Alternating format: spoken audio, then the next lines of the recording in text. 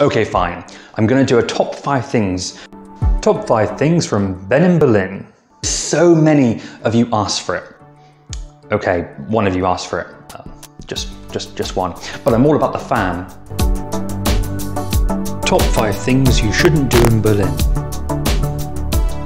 First up, I'm going to level with you guys. I'm not a huge fan of these sorts of videos, not because I don't think there are things you shouldn't do in Berlin which are frowned upon or not on, because Berlin is so flippin' relaxed and welcoming. But I'm going to give you a top 5 things you shouldn't do in Berlin, but hopefully not in a preachy way, because, you know, we all make mistakes, and I think mistakes are really important for life, you know.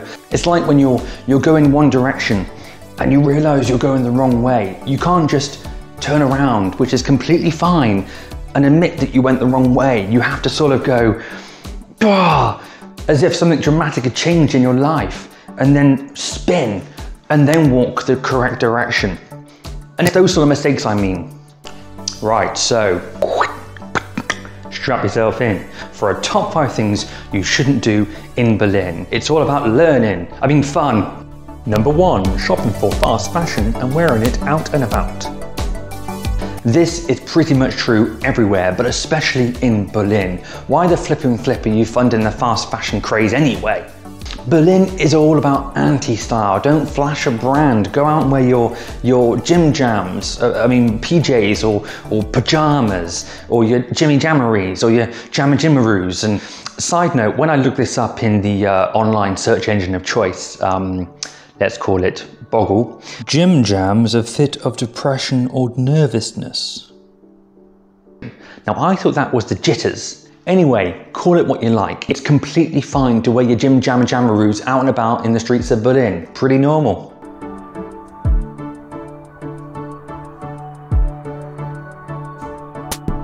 Wear trainers everywhere. Even I've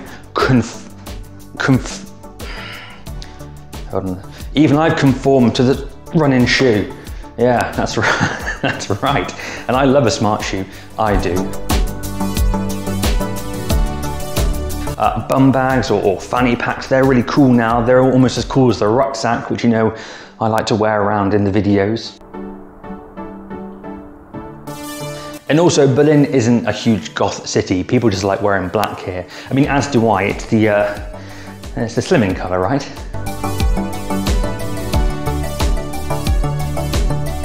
So actually dress how you want to actually dress. Because Berlin is all about being yourself. You can be whoever you want to be here. You can dress however you want to dress. But just don't fund the horrible fashion houses who have a history of slave labour and all that stuff. Just don't do it, especially not in Berlin. Number 2, Chit Chat Club. The club is strong in Berlin. The first rule of clubbing is thou shalt not speak about the club. I'm a lark, which means I'm the opposite of a night owl. Cuckoo! So I know a little bit about the nightclubs in Berlin, but I'm by no means an expert. So putting my Louis Theroux cap on, this is kind of what it's like. Berlin is a city full of night owls, and these guys love to go to the nightclubs in the early hours of the morning. Now I'm going to showcase to you now some photos of some famous nightclubs, but for secretive reasons I've slightly edited the original. So first up we have Katerblau, aka the male blue cat. Sat there with his cheeky grin. Meow. And what's this? Oh, Kit Kat, the infamous sex nightclub in Berlin. Tasty. And what's next? Berghain. And what's happened? The file not found. So secretive, the image has disappeared. So there we go, an insight into some of the nightclubs in Berlin. But why does Berlin have this incredible relationship with nightclubs? Well, it all goes back to the East-West divide in the city. When the Berlin Wall came down in 1989, yes, I do my own sound effects, this city of two, so 2 cities, suddenly became one. And over in East Berlin, all the rules and regulations they had beforehand stopped. And so it was an incredible free-for-all, and these people who had lived sometimes their entire lives under complete suppression were free. And what do you do when you're free? You go somewhere and you dance like there's no tomorrow.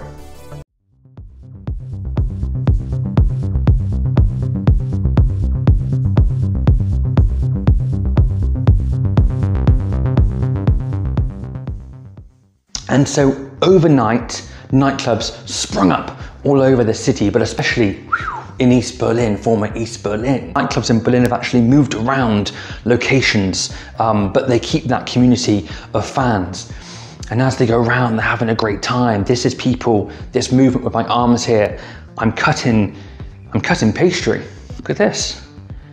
I'm making scones. But the nightclubs in Berlin still have this ambition from that time, this sense of trust, this sense of community. And so it's so important those people go and have a great time and don't talk about it, because there was that fear back then of we'll be caught out, this isn't allowed, and for a lot of people, what the flip is going on, this is incredible. And so Berlin has never lost that. And so when you go to nightclubs in Berlin, you don't come out and talk about it, you don't take pictures inside, you don't scream and shout and put it on YouTube, for example. You just have a great time and you live the moment. And Berlin is the kind of city where you can find pretty much anything to do, and you might find that in the nightclub anyway, or you might meet people in that club who are also interested in the thing you're interested in, which in the cold light of day is perceived as slightly wrong in society or a little bit ugh. And so you can find those people, or you can find that nightclub, and you can do whatever it is that get your rocks off. Number 3, judging those who look in bins. Oh my God, that man is looking through the bin. What is that woman doing? She's got her hands in a bin. Are just some of the things I've overheard in this city.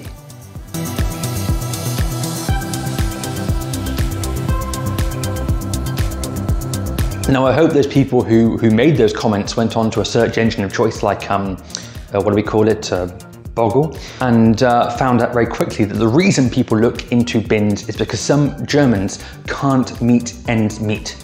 Meet ends meet, can't make ends meet. Can't make ends meet. And many glass and plastic bottles in Germany have a FAND, a recycling deposit charge. And so either people don't realize that bottle has it and so place it in the bin, or perhaps they don't know about this system in Germany. I'm looking at you tourists, and they place them in the bin. And we don't know someone's situation. We're not sure if they've fallen on hard times, they're struggling financially. Berlin also has quite a large problem right now with pensioners, and the pension they receive isn't actually enough to live on during the month. And so these people are going out there to look for bottles basically. But also with those pensioners, it's also about having a sense of purpose and combating loneliness as well. So it's a pretty deep issue, guys, but I won't stay on it too long. We've got some more things you shouldn't do in Berlin to come up. Number 4, not learning about the dark times. If you think Berlin and if you think Germany doesn't accept its dark past, then you've got to get yourself into the many museums and exhibitions in this city. Germany and Berlin could have swept its dark past underneath the carpet and tried to forget about it, but it has done the opposite. It has actually accepted its past and embraced it in the idea you should never forget what happened, because by learning about the bad things, we can make sure they don't happen again in the future. Berlin today now has a new problem as such. It's been 30 years since the fall of the Berlin Wall. That's the wrong noise for a fall, isn't it? It sounds like a whip. Too explosive. It's like a tree being felled, but anyway, Berlin's problem today is that it has to accept its Cold War history. So history has painted this picture. The Berlin Wall, different noise again, coming down was the best thing that could ever happen to this city and to this country.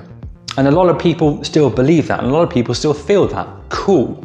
However, there are quite a number of people over in former East Berlin and former East Germany who no longer feel that way, or perhaps never felt it at all.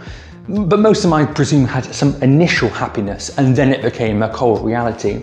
Because when the Berlin Wall came down, they might have lost their jobs. The factories in East Berlin and East Germany where they worked might have shut down because they were more profitable in the West, and all sorts of reasons like this. And so we have to remember that for those people, it can be quite tough living more in the Western world as such. And so that's just an important thing to think about as you're exploring the history of Berlin. And number 5, not exploring the city. Now Berlin is 8 times the size of Paris. That's bigger than 7 times the size of Paris, and not quite as big as 9 times the size of Paris, but really flipping big. It's about 891 square kilometers in size, so there's so much exploring you can do. Now in the center Mitte, you have all of this great stuff.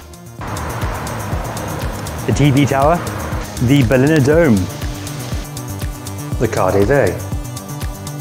And that's all great and fine, and you can explore that and have a merry good time in Berlin. But what you could also do to truly explore this city, which is ginormous, is go to former East Berlin and districts like Prenzlauer Berg and go and try vegan sushi, you know, or take a step to the west, which is probably that way, and go and explore things like the sedate regal atmosphere of Charlottenburg and go and see the Charlottenburg Palace, the only remaining Prussian palace in Berlin. Berlin ain't got one centre, so go and explore it as much as you can. And watch my other YouTube videos to find out more about the history and culture of notable mentions. Nudity is really big in Berlin. It's really big in Germany, to be fair. So if you see a male, female, or non-disclosed nipple, don't go, oh, a nipple? Just, you know, if you see it, fine, it's a nipple, doesn't matter. Nudity is big here. Lots of areas where nudists can hang out. Obviously don't go around there and start taking photos. But if you see it, you can obviously look over and go, oh, look, there's a, you know, people are being all naked and stuff. Cool. Smoking is still big in Berlin. So don't walk in a bar and go, oh, there's someone having a barbecue in here, it's so smoky. Not that unusual in Berlin. It's a bit like the smoking ban came in Europe, in a lot of countries in Europe. And Germany went, oh yeah, that's, yeah, we should, yeah, it's bad for your health. We should, yeah, we should not do that. And Berlin said, yeah, no, we're going to keep it how it was. And Berliners were like, yeah, cool. And so don't be shocked by it. Cash is still king, even during a global pandemic when they said, try and use card as much as possible. Berlin once again went, oh, yeah, we probably should, but no, we like having coins and cash. It feels nice in our hands. And so Berlin kind of kept doing it. And if you're watching this video in the future, cash was our form of currency, and we'd heard of Bitcoin, but we hadn't yet embraced it. We still use little small things and hand them over between each other, and that was our form of paying for things. Okay, last but not least, forget everything I have just said in this video, the top 5 things you shouldn't do in Berlin. Because Berlin is Berlin, and you can kind of do, within reason, whatever you flipping want. That's why I love this city.